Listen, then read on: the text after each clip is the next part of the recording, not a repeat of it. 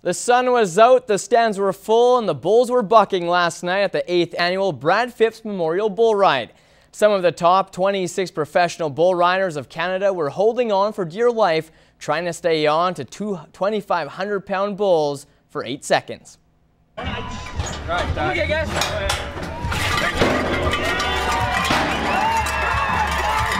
Jesse Torkelson was busy behind the chutes after capturing the 2011 Brad Phipps Memorial Bull Riding Buckle.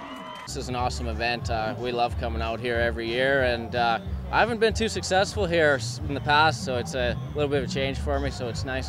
The Warburg, Alberta native had some help picking his bull, Unabomber, in the finals, and it proved to pay off.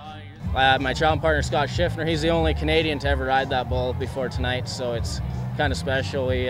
We're the only two to get to stay on him, so it's good. The 9-year pro has had his ups and downs competing in Lashburn, but says scoring the highest is extra sweet. Yeah, anytime you have a memorial event, it means a little bit more, you know, and this is an awesome event. There's tons of people come out every year, rain or shine. We've had a few wet years here, but yeah, everybody shows up and has a good time, and it's winding down to the end of the season, and these points are valuable this time of year to earn a national title, so it's a big boost. The Brad Phipps Memorial Bull Ride is not only a stop on the PBR sked, but a way to bring the Midwest together. The number of fans that we get and the people that come, and we draw from a fairly large area now too, and that just shows how important this event is to us and to our community and to the Phipps family as well. The organizing committee was hoping with added bleachers they would raise over $30,000 to go towards the town's new sportsplex.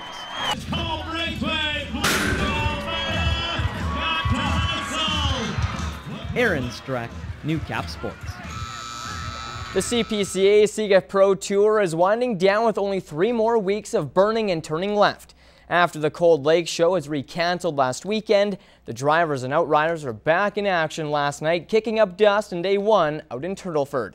Grant Priest's Heat 8 time of 1:00.74 was the fastest of the night. He stole the rail off of barrel 2 and pulled away to a 2-length victory over Gordon McCallum and Ross Knight. 007 Roger Moore crossed the line at 1:01.00, fast enough for second, and you don't see this too often. Vern Nolan and Jamie Labicane finished at 1:01.07. The Chief, Ray Mitswing, rounded out the top 5. Day 2 of racing goes this evening at the bottom of the clock. The defending AFL champion Lloydminster Vandals began their title defense this afternoon, hosting the Edmonton Stallions in the quarterfinal. Earlier this season, the Vandals thumped the Stallions 27-9 down in Wainwright. Well, today the rain started to come down right in time for kickoff, but the showers didn't seem to affect the green and black as they led 10-zip after the first cue. And in the second half, they put up another 20 points to beat the Stallions 30-0. I will have highlights and post-game reaction for you tomorrow night. Celebrating a decade is one thing, celebrating 2 is another. The Lloydminster Tennis Association is in the middle of their biggest weekend of the year. It's the 20th annual tennis tournament. This year, 32 people from Saskatchewan and Alberta descended upon the border city for the 3-day competition. They've played here before and they enjoy playing here. We have a lot of camaraderie amongst the guys, and it's a lot of fun. We make this tournament fun for everybody. There has been a lot of development in the event's 2 decades. Most notable is the generational shift.